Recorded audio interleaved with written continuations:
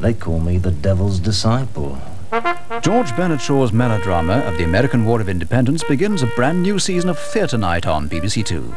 From this day, this house is his home, and no child shall cry in it. And this hearth is his altar, and no soul shall ever cower over it in the dark evenings and be afraid.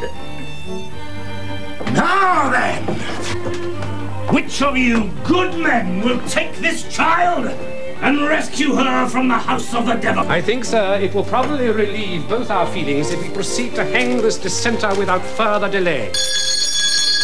Especially as I am debarred by my principles from the customary military vent for my feelings. Bring your man in. Yes, sir. And mention to any officer you may meet that the court cannot wait any longer for him. A new season of Theatre Night begins with The Devil's Disciple on Sunday at 7:45 on 2. Sportsnight on BBC One now features football with the European Cup Winners' Cup final in Athens and also a preview of Saturday's FA Cup final at Wembley. And in the world of athletics, multi-gold medalist Carl Lewis talks about his plans for the World Championships in Rome. On 2 now, Duncan Campbell looks inside Britain's radar defences in Secret Society.